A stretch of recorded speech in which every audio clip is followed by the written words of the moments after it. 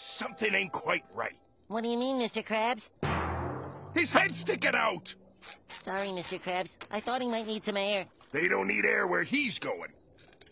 Shouldn't we say a few words on his behalf? He was a credit to health inspectors everywhere, and, What a brave man, going in the line of duty like that! Why?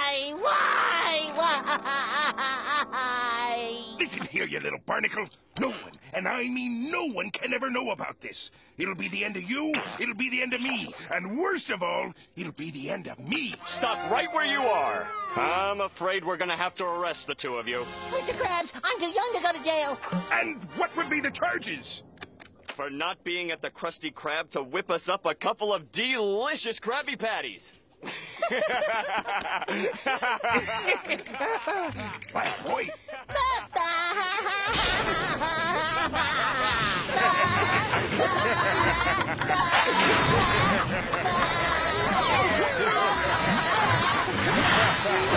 Put that muddy shovel in the trunk and we'll give you a ride back.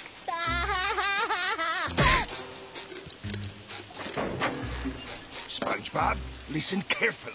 We're just getting a lift back to the Krusty Krab. I need you to stay calm and don't lose your cool, understand? Can I lose my cool now? Why? Ah! Put him in the trunk, boy. I'll keep them cops busy. What's the holdup back there? The boys have it. Neptune, Let me get get up away!